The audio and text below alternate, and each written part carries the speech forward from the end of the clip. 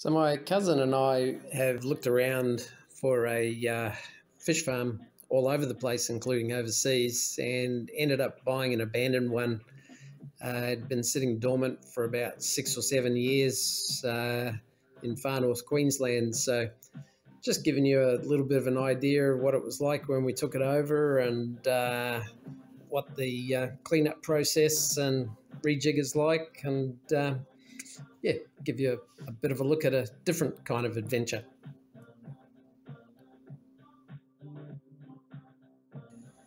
So this was where paddle wheels go to die, and when you consider that a full setup for one of these is $800 each now, they used to be $500. You can see how long this place was operating at full noise. So there's a couple of spares here. There's all the motors and gearboxes and paddles over there, and dead ones in here. So this is the old pumps, which used to be up the top, down into some valves down the bottom down here, which would then pump up into a small tank here, down into that pond down there, then drain out into a drain and then be pumped up over there. So we're putting in the new pumps, which are submersible rather than being up the top, and then into here, and then all the new pipe work is going to go and feed out to the farm, so it'll be much more efficient. So that's this afternoon's progress. All these pipes welded together.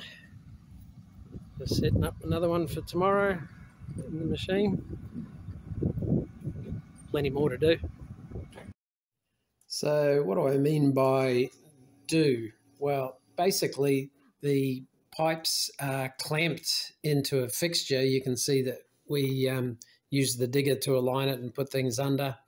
That fixture that you're looking at has a grinder that goes in and gets the two faces so that they're parallel and perfectly smooth.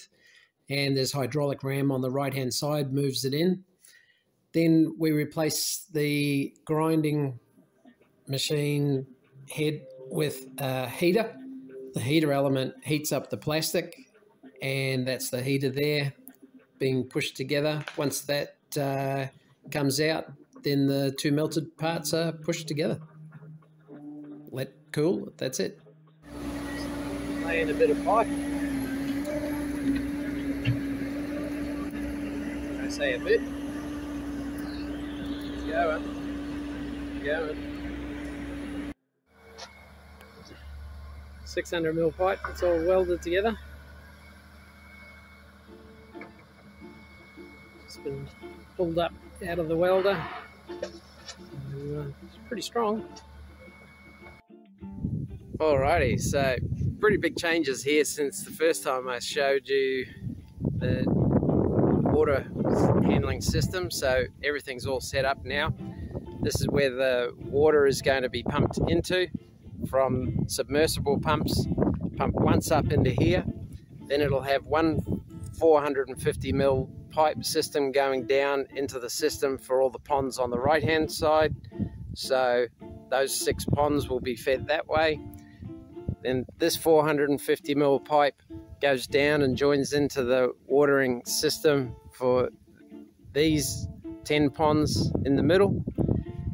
This 600mm pipe goes down, goes to its 90-degree section, goes up to another 90-degree section, and goes out for the remaining 20.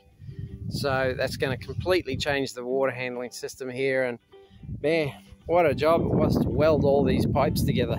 So yeah, it's been a long week and a half doing it, but now it's all ready just to be put in the ground, and then we get away from this system, which is a centrifugal pump, and go to this type of system, which is a submersible pump, and you know, they can go down deep where there's good salty water, and that'll get the farm absolutely percolating along. So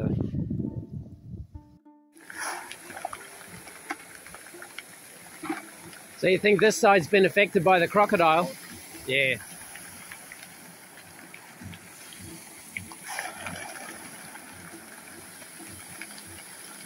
This side used to feed better than the other side. Oh, really?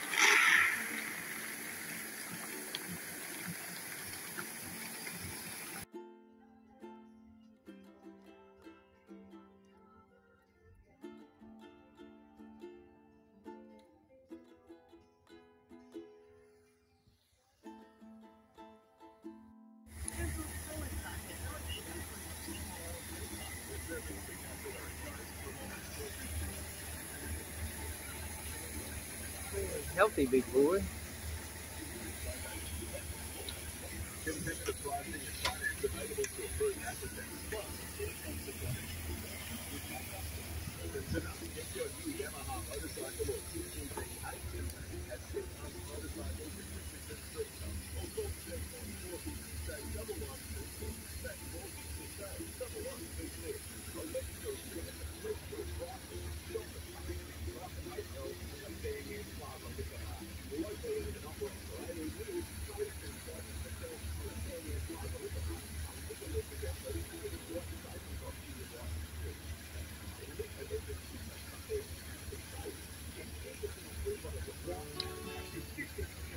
The video from Daniel's drone. The bottom right one is from right early in the piece, and the bigger top left one is how the farm is now. And you'll see a big difference between the two. The bottom one is just showing the same thing, same view at the moment. Looking out on the farm, you can see it's all overgrown. There are actually trees in the middle of all the ponds, and the big settling pond at the start of the video on the right hand side there is a settling pond for the outflow. So as you can see from the main one at the top left, the farm's all been cleaned up. Chris luckily has all the equipment to do it, and did an amazing job cleaning everything up. The two ponds that you're looking at straight ahead there on the top one now with the little shed in between are the two ponds that have got fish in them now. So they were being prepared at the time of this drone shot, and the ponds on the other side are settling ponds for the outflow treatment. Down the bottom right, you can see just how overgrown everything was, and you know, the place was basically abandoned.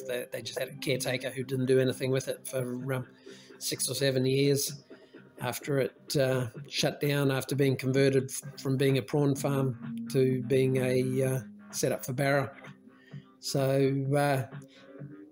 yeah, it's undergone huge changes, and now we're doing the water handling infrastructure changes to match it, so that it's going to have the ability to get the water out of the river, which is now visible there on the screen. So if you put your pumps down deeper into the river, you can actually get good salty water, and that's what you're looking for.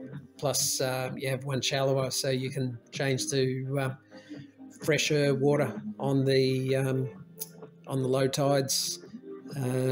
So right there is where I showed you the pumps are going to go. So you can see that there's no pipes or anything there at this stage, and there's no dam. So right there you can see the inlet. So the thing that looks like a swimming pool where the vehicle's pulling up to now used to go into the settling pond on the right hand side, then go into a ditch and be pumped up in to the water system for the whole farm. And it just wasn't efficient, because you've spent the energy to get the water up high, and then you just let it go back down to sea level, and then you're pumping it up just with 4 little pumps. So there's ponds out here in the shot now that have literally never had water in them. So they're plastic lined, they've got the outlets and everything there, and they've literally never had enough water flow to have water in them. So we've been slashing them and rehabilitating them all and getting them all ready to go. So you can see we've got our work cut out for us. There's plenty to do, plenty to keep us occupied, and slowly but surely we'll get there and get it sorted. So yeah, that's about where we are at this stage with it. Coming along really well. I'll do a bit of an update when they do a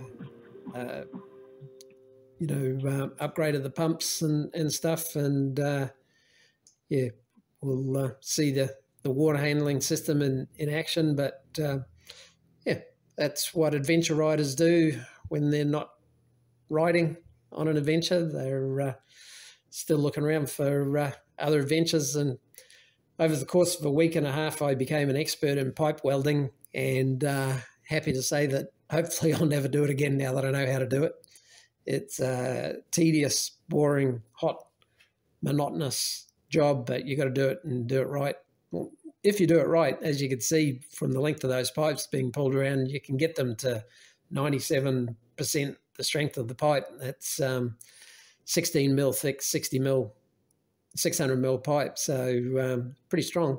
So anyway, that's it. And don't forget to subscribe and hit the notification bell if you want to see some more of these videos. There's a couple more coming up and a few more bits and pieces. So yeah, stay tuned. Thanks for watching. Cheers.